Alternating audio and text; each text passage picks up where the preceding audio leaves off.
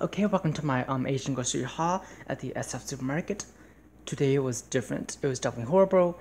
The light in my room is not working. Everything's fine. The outside's fine. The inside's fine. The other bedrooms are fine. The bathroom are fine. Off the light switch. Just my room, it's not working.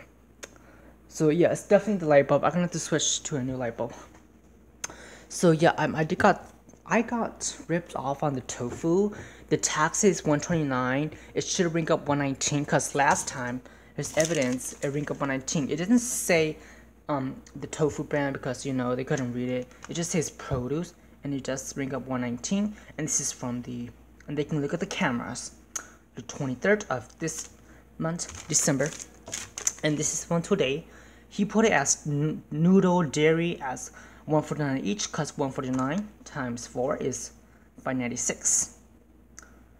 The tax is $129, or I can show them this, and they could make it, and they can owe me like $1 and some change, or they will owe me 80 cents for all 4 of these total, because they owe me 20 cents each because I got 4. They can look at the cameras and see that I bought this blue packaging on the camera.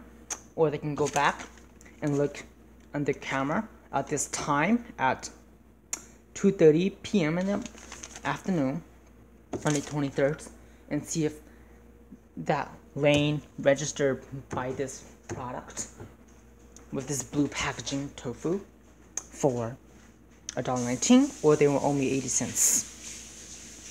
And this is actually a crime that they just committed, ripping off people. Overcharged is definitely in a California policy here. So yeah, everything's fine. These are for $4. This is $2.19.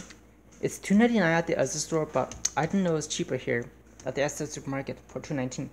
And this is $1.29 a pound, which is correct, because I thought that was $1.49 a pound for a moment.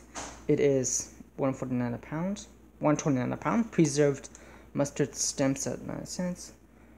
Short bok choy, 163 times whatever, I don't know.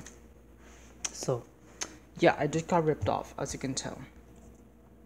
Here's 129 times 4, 516. I paid $596, right? Subtract $596. They will owe me 80 cents back.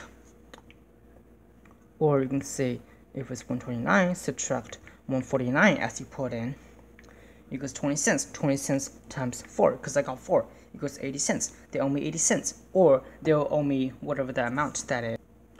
Or they owe me 119 times 4. If I show them this, that they made a mistake, they'll be 476.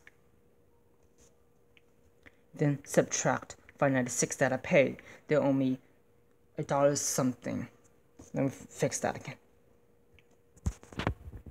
Yes, they owe me $1.20.